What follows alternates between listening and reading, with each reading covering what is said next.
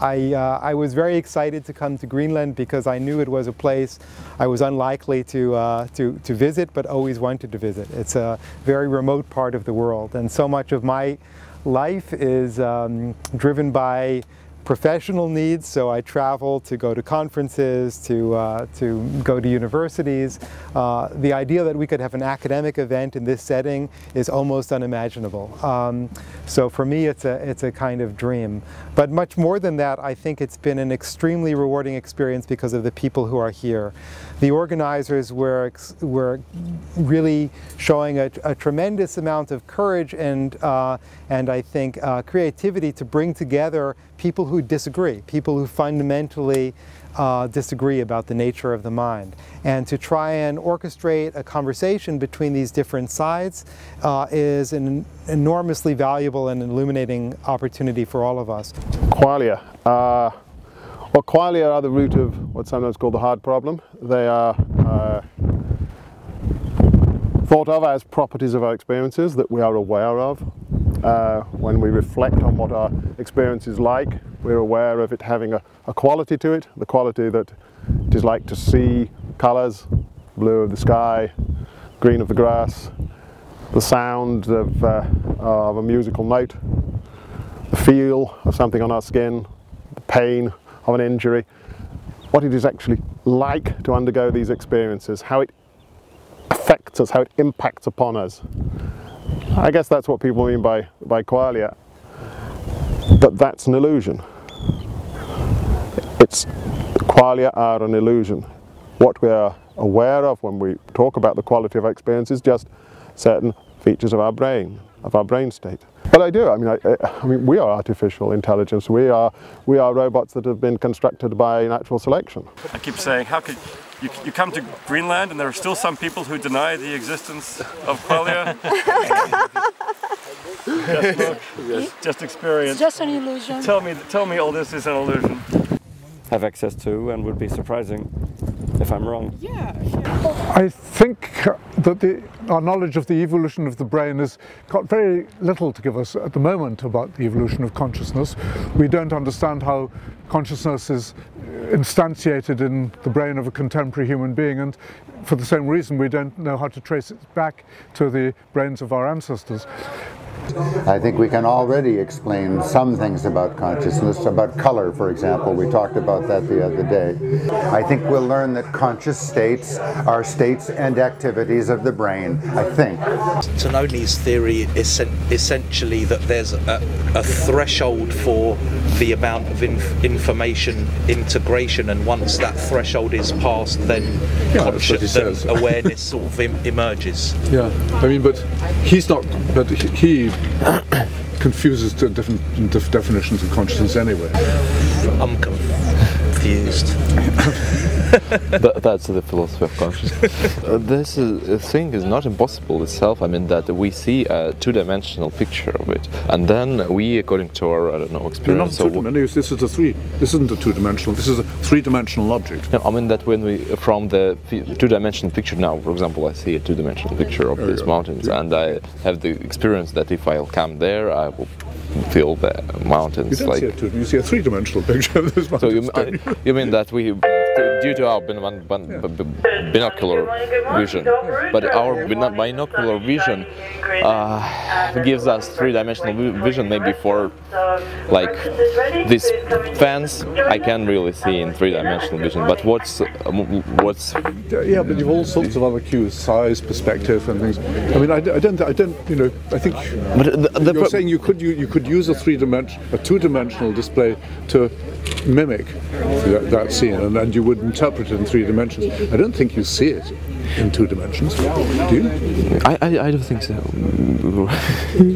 Well, so, I mean, for the. I think it's like saying when you look at a patch of yellow, you see it as red and green, but you don't. You don't actually see what lies. You know. No, when I say two-dimensional, I mean that look, we can change this. All this landscape, all this scenery with a big picture, two-dimensional picture, and we will see no difference. No, but you're making a different point, which is that, okay, the two-dimensional display can generate a three-dimensional model in your head, but you don't see it in two dimensions. Yeah. Well, Well, okay, I lost my. No, but you might say, well, you know, like when I hear, what I'm actually hearing is oscillations in my cochlea, but you're not. You're hearing. Breakfast. Yeah. And so there's some neuronal death, and there's some pruning back of extra branches and so forth. And that happens in puberty, so that you actually end up at the end of adolescence having a much more thinly populated cortex than you did at, say, age 11. As they make greater and greater connections, suddenly you have the capacity to have, for example, stereoptic vision.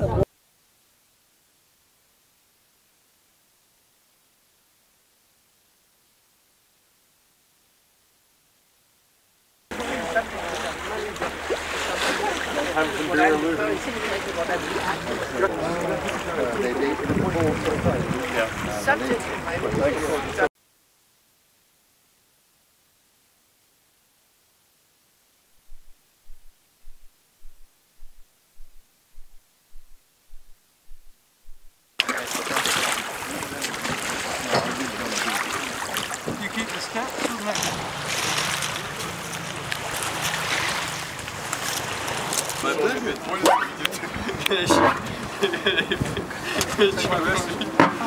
That's it.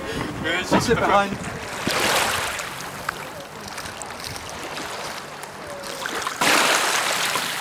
Mind there are a few stones over here.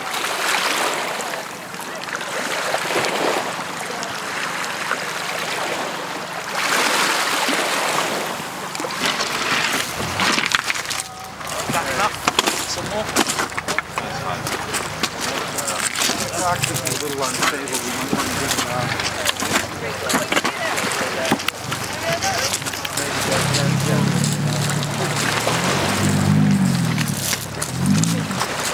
That's fine.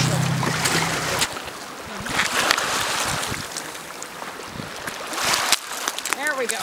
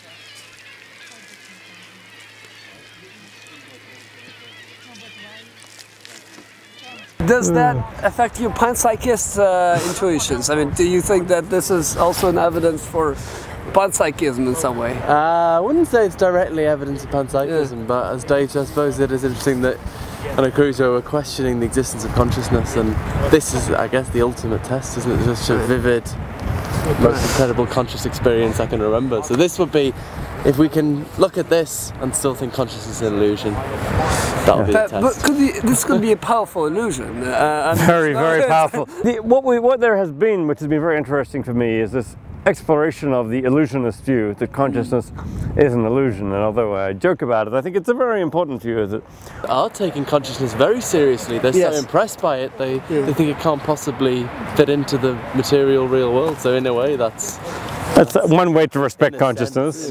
He just asked me if I have hope in the next 4 or 5 days of convincing Dan Dennett that he's wrong. And I said, no, I've been at this long enough to know that's not going to happen. No. Yeah. I tried to tell them was wrong from the get-go. And me too, and that's something we can agree on. Yes, we can. In fact, for the life of me, as I said to you in the piece on the singularity, I don't know why you're not a Type A materialist. Yeah. I was listening to the new skipper talking about how he was going to handle the boat, and he said the main thing to remember if you're going to handle a boat is as little as possible, as much as necessary. And I think that kind of nicely sums up Dan's take on what gets into the mind too. As little as possible, but as much as necessary. So what's the core argument here? I think the core claim in all Dan's work here is that there's just no need for and no existence of double transduction in the brain. So there's no role left here for transduction into something else, these qualia that we've been talking about along the way. There's no need to, as it were, take all those incoming energies, turn them into something kind of qualitative and experiential in some difficult sense. And I think that, at least I put this on the table, if we could answer that question to everyone's satisfaction, that would be the end. There'd be no need for cruises like this. That would be a shame. But, you know, that would be the end of the qualia wars. So there's the inversion. It's not the sweetness that explains your response. It's your response that constitutes the sweetness. And that's the same account, I think, as we're going to get of qualia. It's not that the qualia explain our responses or drive our responses or are some sort of secret data that we need to do justice to. Instead, they're simply, as it were, names for dispositions, complexes of responses. It's to replace worries about qualia with research on content.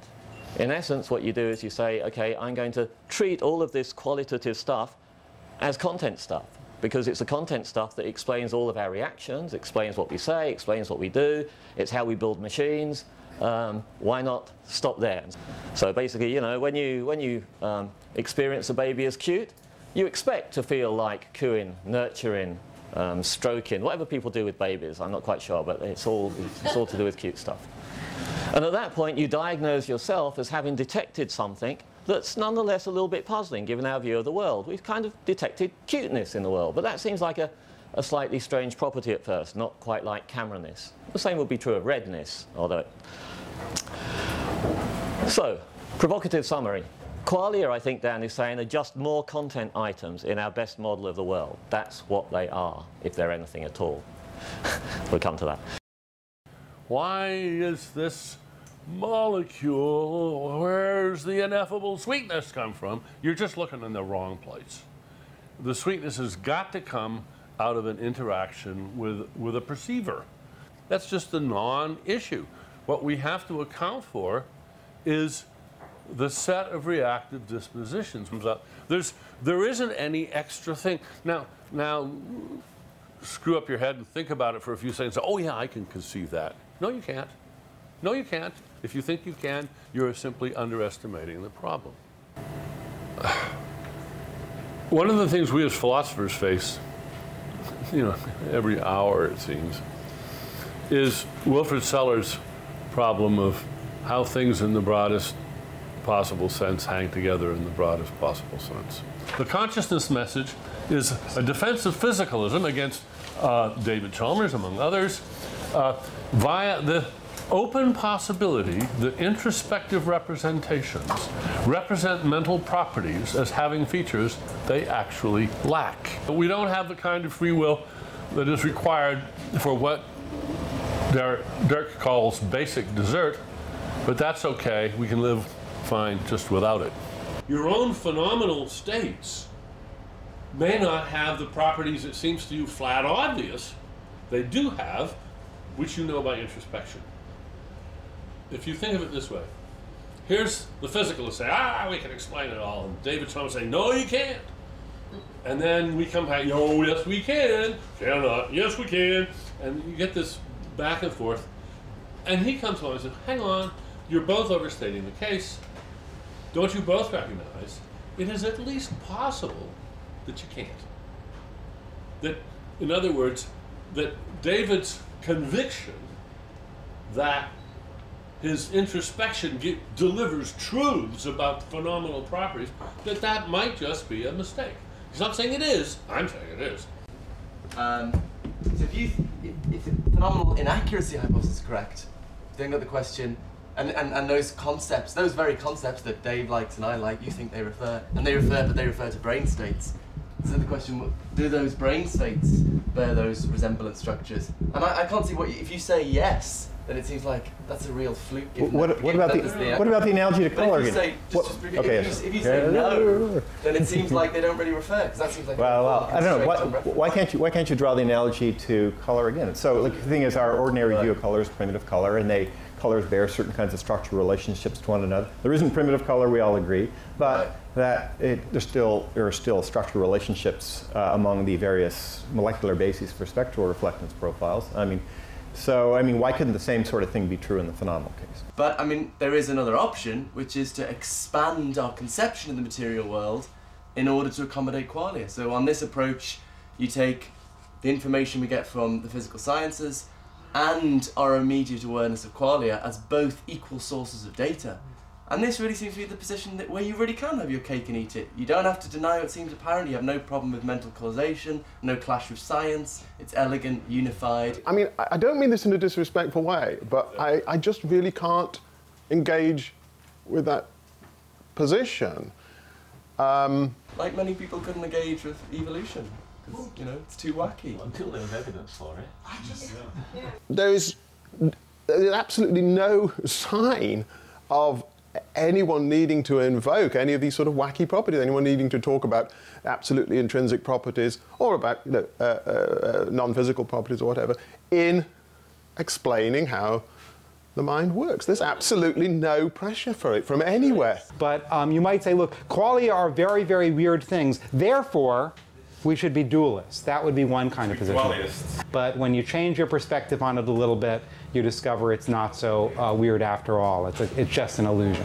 So that's the illusionist perspective. Qualia seem weird. They are weird, but they're only sort of intentional objects. They don't really exist. They're projections of the imagination. According to a standard materialist view, merely being in the right physical state, in the right brain state, is tantamount to having an experience, and therefore, in that extent, directly and immediately knowing what that experience is like. So you can have a count of phenomenal knowledge of what it is like to be in a certain sensory state that's based on the fact that just being in that state constitutes a form of knowledge. And again, people like Paul have argued for this. So I think a materialist has some account of immediacy that's just built into the theory. We know qualia through the qualia, not through something else. We know it directly. And finally, on infallibility, you might say, well, of course, and this is the point I made a second ago, of course we know we're very fallible. We make all kinds of mistakes. But those mistakes might issue from the fact that when we present our qualia conceptually, either for our own self-ascriptions or when we're trying to describe to others what we're experiencing, we need to translate what we're experiencing into something like language or some sort of conceptual repertoire, which might be very, very different in its expressive scope than the qualia themselves. And there's all kinds of room for error here.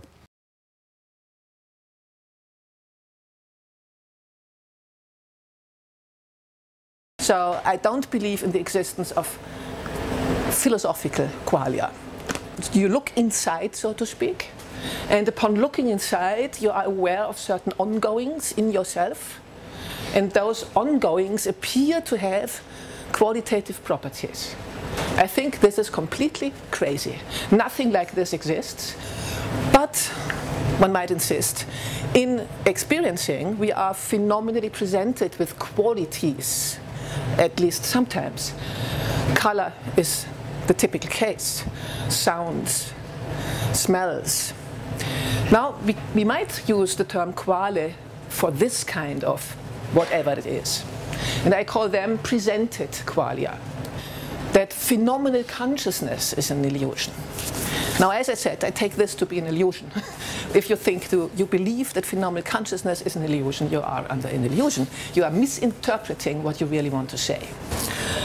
And what this implies is that, of course, if you have some nice materialist theory about qualia, in the sense of presented qualia, you haven't solved the problem about consciousness, because experiential properties still are there to be explained, right?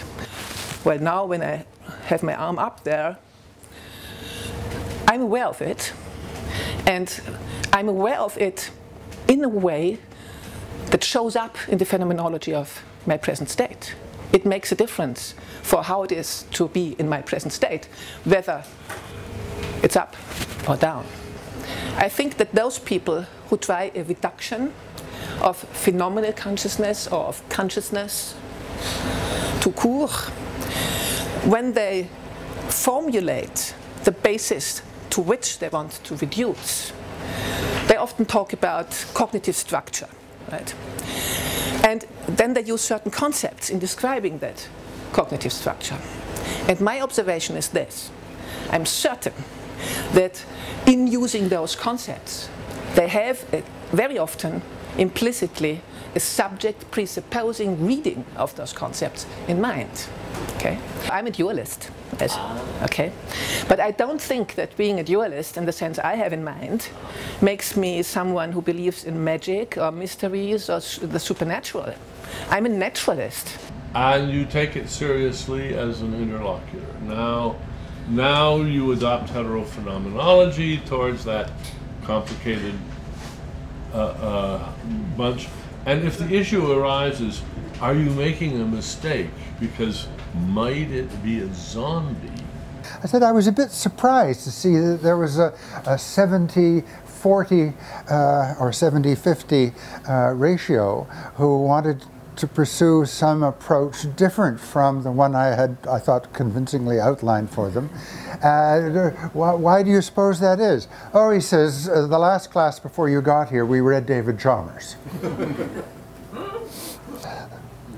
Whatever science you have, it's still not going to deductively entail anything about phenomenal qualities. It's not going to explain anything about that dimension of our mental life.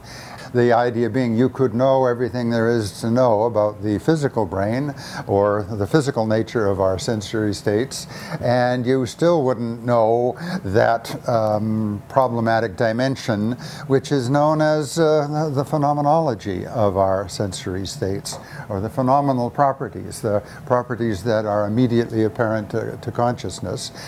As I mentioned a few moments ago, David is almost unique in taking this recommendation seriously. He doesn't just fold his arms and sit back and say, to materialism. There might be proto-phenomenal properties, which are properties of the real world, and they show up at the atomic level or the subatomic level or the quantum level. It explores the way in which certain features might be added to current theory, and the ways in which they might throw some light on the curious case that is the human brain, at least, and its conscious experiences. We should pursue any opportunity that presents itself as potentially useful. And what's going to decide the issue between competing approaches is which one comes up with the greatest explanatory success. A pan-proto-psychist,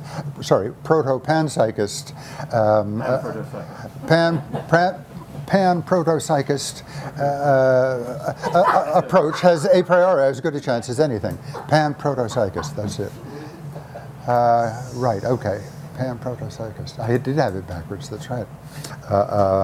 Pan-proto-psychism. Proto-panpsychism? You shouldn't expect deductions. There is this widespread myth, especially amongst philosophers, that explanation or intertheoretic reduction is simply a matter of deduction. And, well, deduction is indeed important, but it's something that happens only after and only because you have postulated some identities across the theoretical divide. So the explanatory argument makes a false presupposition about deducibility and is, at least to someone who thinks like I do, not a serious argument at all. Namely Kripkean semantics for modal logic. God help us. The third argument was the knowledge argument, and there I line up with a variety of people in the profession in agreeing that the principal mistake involved there is an equivocation on nose. We still need a compelling account of what's going on there. The knowledge argument, and there's a lot to say about those things. My own view is that actually the explanatory argument is the fundamental one here. Phenomenal consciousness, one needs to explain more than the functions. Explaining consciousness is not, as an explanatory problem, the problem about explaining various functional roles. And this is where the this distinction between the easy problems and the hard problem that's received a lot of attention is basically just a way of encapsulating that basic distinction, the problems of explaining these various functional roles and the problem of explaining consciousness. Now there are some people, like Dan Dennett, who think that, no, in fact, all we need to explain is explain the functions, the responses, the reports especially, and in doing that we'll have explained consciousness. That's a line which Keith and Andy and others and Nick have been embracing eloquently here. I should say that I don't take myself to be committed to panpsychism or pan-proto-psychism. I take it as one of the options, but certainly not the only option. And there are many, there are other sort of, more conservative forms of dualism, for example, where we just say we've got physical processes and psychophysical laws and consciousness connected to that, and that needn't be panpsychist. Sometimes this gets, sometimes the fight gets brought up as something like neuroscience versus dualism or neuroscience versus panpsychism. You say, well, there's the neuroscientific, the brain-based program, and then there's this other program, which is something like panpsychism or dualism and so on. I think this is completely the wrong way to look at it. Neuroscience versus dualism or neuroscience versus panpsychism is not really a fair contrast. One is a philosophical thesis, and the other one is a research area. That consciousness is a fundamental property of the universe, and then there's at least this very natural and attractive option, panpsychism, which has the potential to satisfy many of the theoretical constraints on the mind-body problem, which are very hard to satisfy. You call it a council of despair. I say no, it's the dualist side offers nothing. Again, the core neurobiological theory here is just neutral on physicalism versus dualism. And that core neurobiological theory is the one that has the explanatory successes. Physicalism doesn't have the explanatory successes. Neuroscience has the explanatory successes. For panpsychism, look, I don't claim there's any great explanatory successes of panpsychism, yet panpsychism is an underlying fundamental theory that's a speculation. That it's very difficult to decide what the data are, and that's exactly what we are discussing all the time. Right? It's a substantial philosophical issue to decide what needs to be explained. So science can't ever decide alone which theory is better. I don't think it's true that philosophy has to decide beforehand what the explanandos are.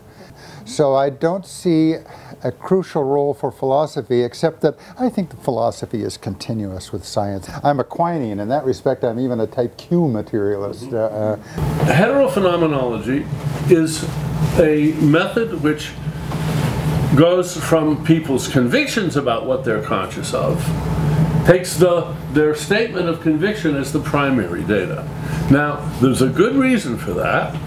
So heterophenomenology is a neutral scientific method for gathering what has to be explained.